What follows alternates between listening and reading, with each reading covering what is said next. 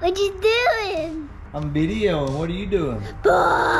What's the plan for tonight? All right, tonight we're gonna get this car on the lift and we're going to take the factory springs out of this thing and we're gonna cut them. In the past, I've had Eibach Sportline springs and many other springs that you pay a lot of money for. I wasn't impressed. They rode pretty rough. But I noticed when I cut my springs, the car rode pretty good, or at least about the same, I'll say. I'm gonna show you guys some shortcuts on how to take out these springs and do it safely. You're gonna need a couple of tools. You can run to Harbor Freight if you guys have one of those local. You can pick up all this stuff pretty cheap. As a matter of fact, we're gonna be using a lot of Harbor Freight tools tonight. Let's go ahead and get started. Have you seen what these things are going for on eBay? Ooh, we about to make bank. These things go for good money on eBay, actually. Oh, they're factory cats or hot flow? Yeah, they're factory. It's all factory stuff. Let's look over this car real quick. I wanted to actually make an entire video of this kind of by itself, but looks like we're gonna throw it all in one video tonight. I see zero rust on this car and I am ecstatic about that. We have quad shocks still in the car, so I'm gonna show you guys how to go ahead and take those off. What in the hell is going on here? Is that tape? That is tape. Overall, man, this thing looks really, really good. Somebody has jacked the car up on the pinch weld. All right, so let's talk about this real quick. Like, as you can see, the fender sticks out past the body of the car, the door at least, and more than likely, this has something to do with it. Do not fret, guys. This is not a big issue. This is something that can be fixed. As you can see, we fixed that. Like I told you guys, it's not a problem. Also, in the next video, I'm going to show you guys how to fix your ground effects, how to make these things straight again, or at least remotely straight, how they hook up, and everything else. Like, this is the first time we've had this car on the lift, and I was really worried that we're going to find just rust everywhere. No rust, zero rust on this car. And as much as we may hate grease and oil as it slings all over the bottom of the car, it really helps preserve it. Let's go ahead and get this done. I'm going to show you guys how to lower your car for $0. All right, you guys ready? Ooh, here we go. Bam! That's right. That's a good looking wheel. That is a good looking wheel. Guys, this is what we will be putting on the Project Fox. Now, in my opinion, if you want to do these things right and you want them to sit on your car correctly and you want it to stand out from the crowd, you need to roll your fenders. And guys, I caught so much flack last time for using a baseball bat. We went ahead and ordered a fender roller. It'll be here tomorrow. All right, I'm gonna go ahead, finish unpacking these wheels, make sure everything's good. I gotta find my center caps. As soon as I find those, we'll pop a center cap in, show you guys what they're gonna look like, and let's go ahead and get started on this car.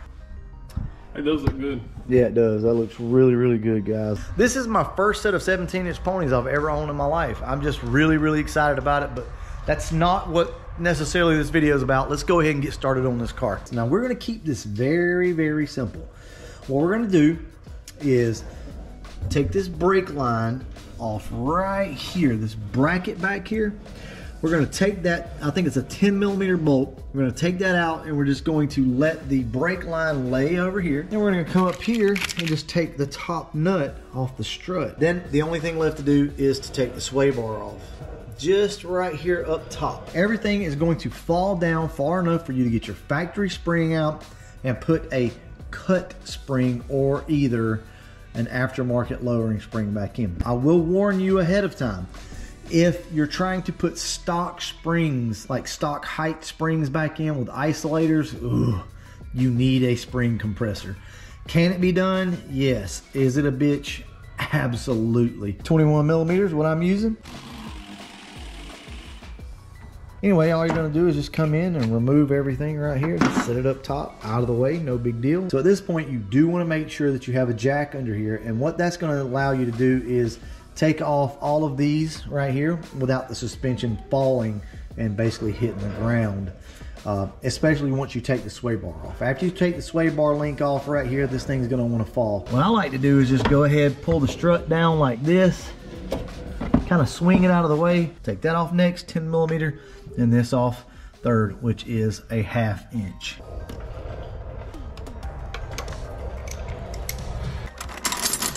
Aha, 10mm ratchet wrench.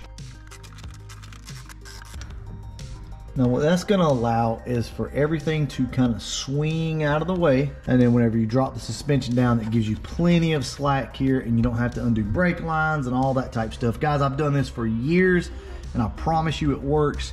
Just be careful. Everything will go back into place. Don't worry about breaking your lines or anything like that. They will move. A little bit of deep creep works great here. Spray that. Let that sit for a second and you should be good to go. All you want to do here is just put a little bit of pressure on the A-arm so that it doesn't completely fall whenever you take this off, and that's it. Down here there's a flat spot right there, if you guys can see it. There's a flat spot where you can put a wrench, pair of pliers, vice grips, crescent wrench, whatever you got. And from here, all you have to do is lower everything down. So just get in here and just pop this thing out. It should come right out. Check up here to make sure your isolator is not stuck, which ours was. So when people talk about ISOs or isolators, they're talking about this rubber piece at the bottom and this rubber piece at the top. I typically always start with one coil. It's easy. As you can see, the isolator pretty much stops right here. But anyway, just cut one coil off the front, go from there. If it's too low, then you can attach your isolators back and pick it up. But for now, let's just go ahead and get one coil cut off this thing.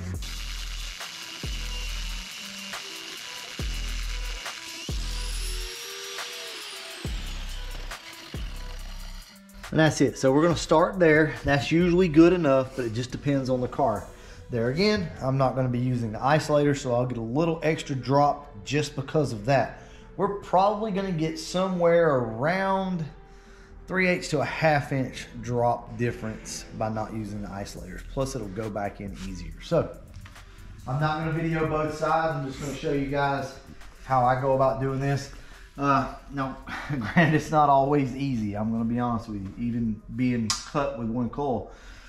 But the best thing I have found through the years is, well, for one thing, get all the gunk cleaned out. There's a pocket down here, and the pocket basically stops right here. There's a low spot. So what you want to do is make sure that that point goes in that pocket. Sometimes it goes in good, sometimes it don't.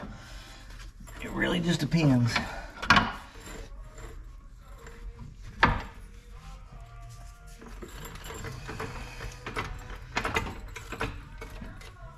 Usually it doesn't take a lot. Now, what I'm noticing here is the angle of this is off. So if you turn your springs wrong and this end piece doesn't go down in this lowest point in the A-arm, then your car's gonna sit back high again, okay? So you wanna make sure that it's twisted just right. Push it down and push it forward, just like that, okay? Now you just wanna make sure all your brake lines are gonna go back where you need them to. Things should push right back into place. Something else that you need to take note of is as you're doing this, you're gonna need to push this sway bar end link back over that way. How I go about doing this is get this really close to going back up in this, and then just kind of push it over in there like that.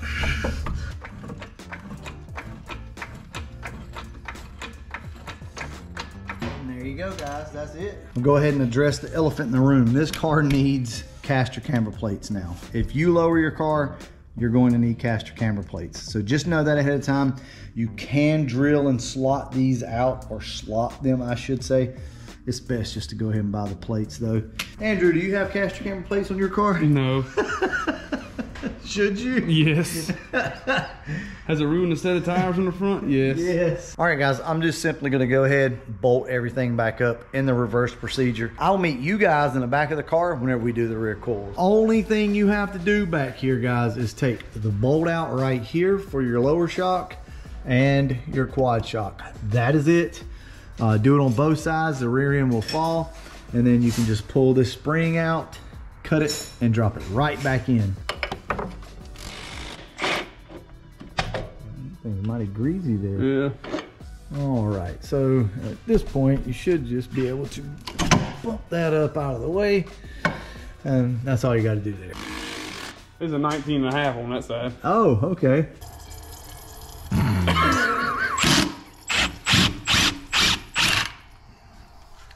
Nice. think these shocks are quite busted there. Maybe where the all this is coming from. So that's it, guys. Just take off your shocks here, like we said.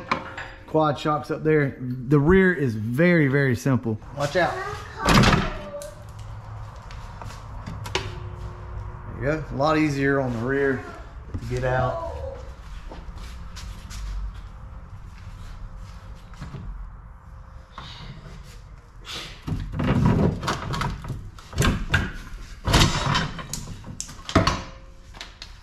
There's your top isolator right there. We're gonna start with a coil and a half. Now, and this is why.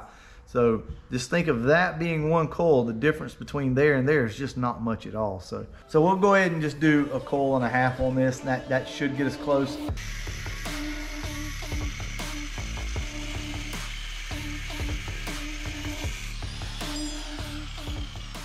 Got a feeling we're gonna end up going probably another half a coil on this, but I'll actually know whenever I go to pop the spring back in. Yeah.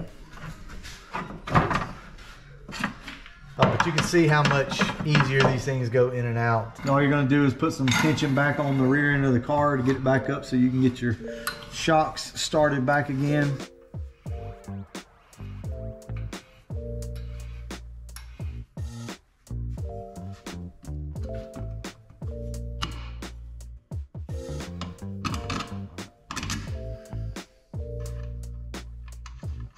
Andrew brought up a good point, which is rare. But now we're gonna go ahead and probably just flip these shocks because these wheels, the new wheels are gonna probably rub.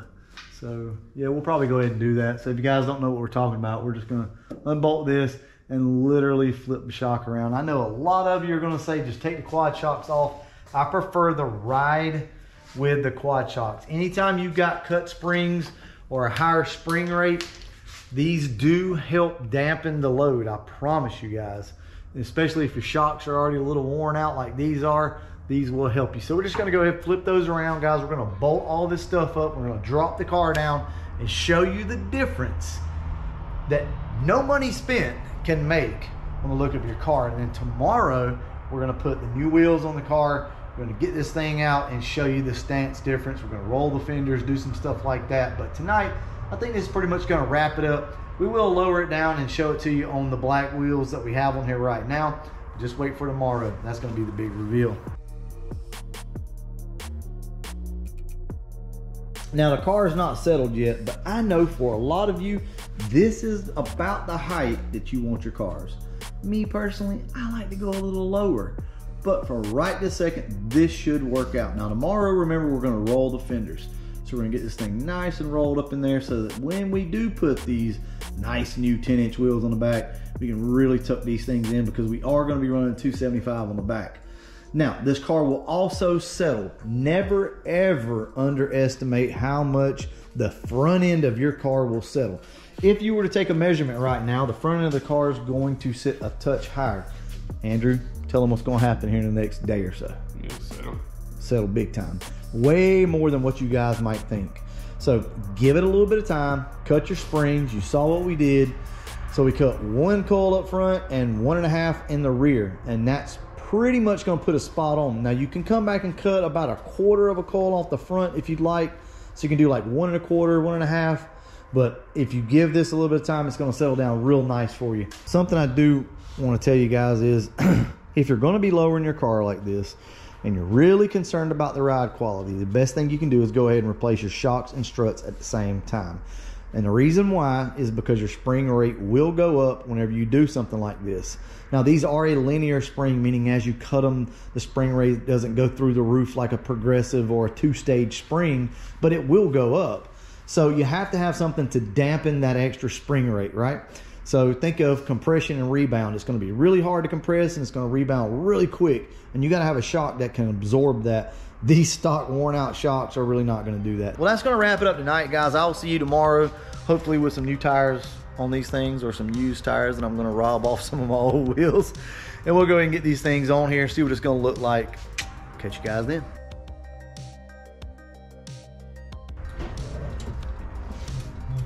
There's the inside of the lip all rolled up. All right, let me go ahead and show you guys what this car looks like now that we've cut the springs, rolled the fenders, and put our new wheels on.